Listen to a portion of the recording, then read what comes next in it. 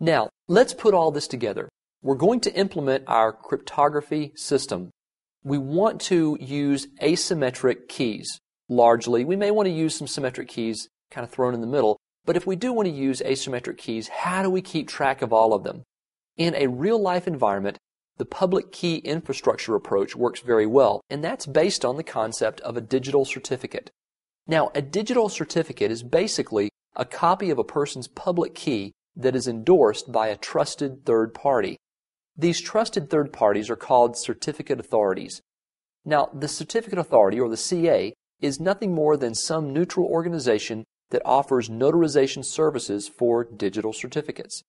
Basically, these are repositories. They're well-known authorities or well-known entities that act as repositories for public keys in the form of a digital certificate.